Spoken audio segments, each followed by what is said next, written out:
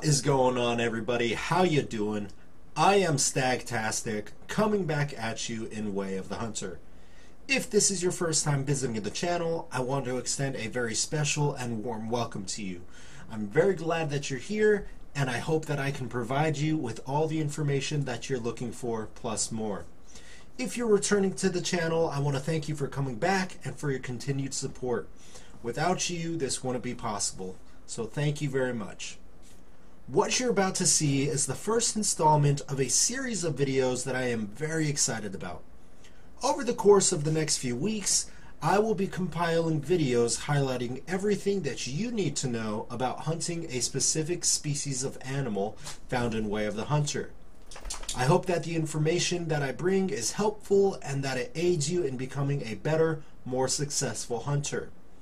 If you're not already subscribed to the channel, now's a good time for me to encourage you to consider subscribing and turning on the notification bell. That way, when a video comes out, you won't miss the next installment of the series. If there is something that you think I miss, or if there is a specific animal that you would like me to highlight sooner than later, go ahead, like the video, and leave a comment, and I will respond to you appropriately. With all that being said, let's go ahead and jump into our first installment. This is everything that you need to know about hunting white-tailed deer in Way of the Hunter. White-tailed deer are called that name due to the white color of the underside of their tail. When nervous or spooked, white-tailed deer will raise their tail, which signals to other deer that something is not right. So when spooked, the deer will run with their tail upright, waving it back and forth, which mimics a white flag. This white flag essentially tells everyone around them about the impending danger nearby. In addition to raising their tail when nervous, you can often hear deer snort wheeze in your direction when they become alerted to your presence. A deer who snort wheezes at you is the equivalent of them calling you and your mother the worst expletive that you can imagine. This is essentially their way of saying, back off or else. Let's talk about the physical features of white-tailed deer. In Way of the Hunter, white-tailed deer range from an average of 100 pounds to just over 400 pounds for large bucks, and approximately 63 pounds to just under 200 pounds for females. Even without hunter sense on, it is easy to tell which deer are young, adult, or mature simply based on their weight and stature. In addition, whitetail are often confused with mule deer, and this is extremely understandable. However, the thing that you really want to be looking at is their coat. Mule deer have a much darker coat than whitetails overall. And the overall way that you can tell a whitetail buck versus a mule deer buck is that a mule deer's antlers are much broader and much taller in comparison to a whitetail's. A whitetail's tines tend to be much more narrow and tend to form straight up from their brow tines. So for those of you who are playing Way of the Hunter on the hardest ranger difficulty, understanding these key physical features will help you make better decisions about which game to take. Let's talk about which rifles to use while hunting white-tailed deer. In Way of the Hunter, there is no shortage of white-tailed deer herds. Most herds will consist about 7 or 8 deer with a healthy mixture of bucks and does. As a side note, make sure to balance out those herds so that there's not an unhealthy ratio of males to females. Whitetails are considered a Tier 5 animal and can be hunted using the Tier 4, Tier 5, and even, maybe, 1 or 2 Tier 6 rifles. However, they should be primarily hunted with the Tier 5 rifle. A whitetail's deer recommended hit energy is between 1,543 joules and 3,705 joules of energy. In Way of the Hunter, hunting any animal with any weapon below their minimum or above their maximum recommended hit energy is considered unethical, and you will lose a hunting star for shooting an animal if this is the case. As I mentioned, you can hunt deer with a Tier 4 rifle, which is Grandpa's old rifle, as long as the distance doesn't extend past approximately 225 yards respectively. And, like I said, you maybe even be able to use 1 or 2 Tier 6 rifles at much longer distances. This is because it is still considered ethical to harvest a whitetail with a Tier 4 or Tier 6 rifle as long as the energy is not unnecessarily underpowered or overpowering for the deer. So be sure to carefully calculate your distance if you're planning on using a Tier 4 or Tier 6 rifle. Your hunt will be considered unethical if you're packing too little or too much of a punch. In addition to losing a star on your hunt, you're also going to notice that you're not going to be able to sell your harvest for top dollar.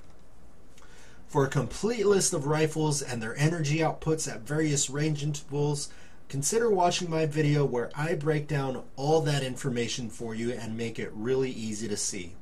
I'll leave a link in the description below. Although it may be appropriate to hunt deer with a shotgun in real life while using buckshot, unfortunately, buckshot is not available in Way of the Hunter yet. Maybe they'll bring it on another day. And so you should not try to hunt whitetail deer using a shotgun. In addition, whitetails should never be hunted with a Tier 2 or Tier 3 rifle. Let's talk about shot placement. The best shot placement on a whitetail is in line with their front leg but still below their shoulder blade. Aiming in this area will always ensure that you hit at least one lung, and it gives you a greater chance of hitting the heart. Heart shots are not always necessary when hunting, but a heart shot will drop the animal sooner than later. If a heart shot is not available, I would always recommend that you go for the double lung shot.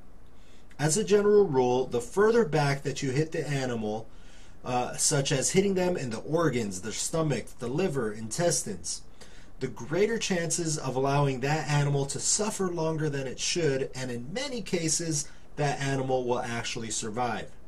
So strive to take only the best and most ethical shots. I personally would not recommend neck shots, although I know hunters who have no issue with head or neck shots.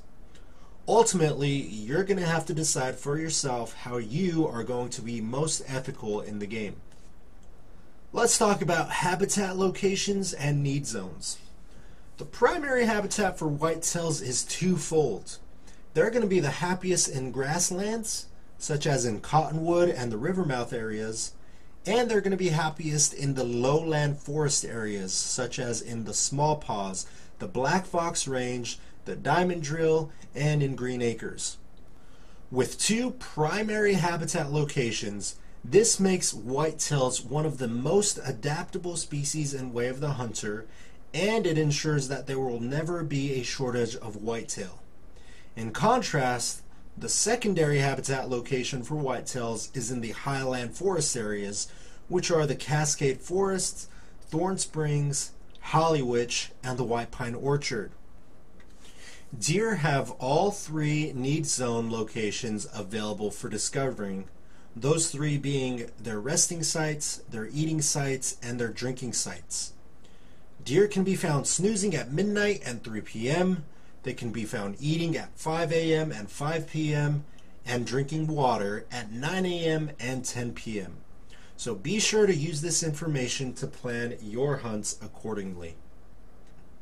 In conclusion, whitetail deer are some of the coolest and most popular large game to hunt amongst the hunting population in the world, especially in North America. They are fiercely adaptable and are inherently stealthy. As you walk through the woods in Way of the Hunter, you may even spook a herd that you didn't even know were there. So be sure to listen for cues such as a doe bleat, a buck grunt, or a twig breaking in the woods to lock onto their location. In Way of the Hunter, there is no shortage of whitetail deer that you will find roaming the area. And if you're lucky, you might even be able to harvest your very own huge 5-star trophy buck. And I really hope that you do. That being said, I hope that you found this information valuable, and I hope that it helps you become a better hunter. If you learned something today, consider hitting that like button and subscribing to the channel. I really enjoy bringing this content to you every time I enter the woods.